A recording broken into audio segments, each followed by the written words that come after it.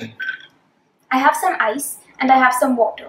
Both of these are colder than the surrounding air, so the ice will melt and the water will evaporate, since heat flows from the hotter body to the colder body. But why does this happen in reverse? Most things in the universe can go in two ways. Like me, I can go from here to here and I can go back. So in this system, if ice melts, why can't it refreeze?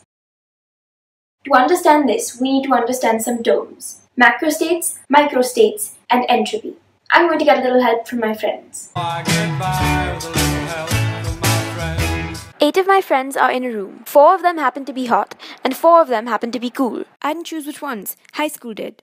But they can all stand in the room in different ways. All of them together on the left, all hot ones on the left, and all cool ones on the right, or a mix of hot and cool on both sides. These distributions are called macrostates. Now let's look at these macrostates more closely. Take an example. All of my friends don't know each other yet, so all the hot ones stand on the left, and all the cool ones stand on the right. There's only one way for them to achieve this macrostate, because if any of them switch their places, it won't be all hot on one side and all cold on the other. But say they decide to be social. If the macrostate changes to 3 hot friends and 1 cool friend on the left, and 3 cool friends and 1 hot friend on the right, hot friend 3 can switch with hot friend 4 without changing the big picture. That is, the macrostate. The same can be said if cool friend 1 switches with cool friend 2. There are still 3 hot friends and 1 cool friend on the left, and 3 cool friends and 1 hot friend on the right. These ways of arranging my friends are called microstates. In this case, the macrostate can be represented by a larger number of microstates than the first case we looked at. The number of possible microstates increases and becomes maximum for equilibrium, which is when there are 2 hot friends and 2 cool friends on each side, when my friends aren't being groupie anymore and have decided to mingle evenly.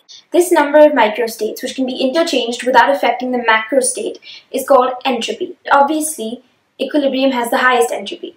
Since my friends don't play favorites anymore, all microstates are equally probable. That means that the most probable macrostate is the one with the most microstates, or the highest entropy. And that means that the most probable state is equilibrium. This is with only 8 friends, so the probability of equilibrium is just a little bit greater than the probability of other macrostates. But with gazillions of molecules, so many microstates are possible that the probability is huge. There's still the tiniest probability that a system will move away from equilibrium, but this is so minuscule that we say that it never happens. In other words, the entropy of a closed system always increases or stays the same.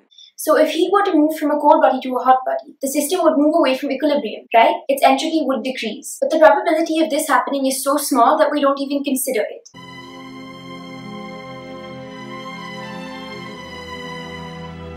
On the other hand, if heat flows from a hot body to a cold body, the heat energy evens out and the system approaches equilibrium as its entropy increases. There's a really high chance of this happening, so heat energy always flows from a hot body to a cold body, and that is the second law of thermodynamics.